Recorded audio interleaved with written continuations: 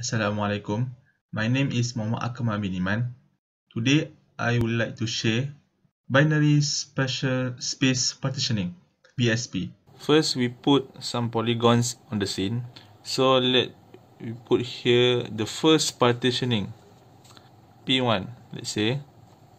So, label it into two names. For example, A and B, and this one is C and D.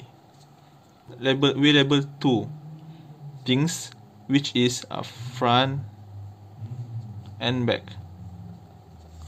We have another partitioning. We call it P2. So it also have a front and back. So what does P1 partitioning 1 have? So this front part have A and C, while the back has a D and B. So A and C is a front, while B and D is back. For partitioning 1, P2 on the other side of the front is A and B. So we write down for P2. So let's go construct the tree.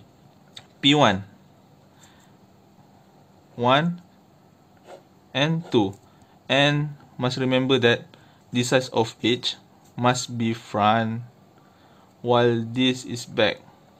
We have another partitioning, right? P2. So P2 we label it here, and we label it here. Have their own front and back.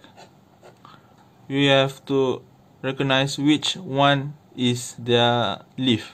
Okay, for this leaf, P1 is front. So P1 front for this side, P1, and P2 front, P2 front. So the common of the intersect between P1 and P2 is A. So we call it here A. And for P1 front, but P2 back. So the common here, for the intersection here between this situation is C.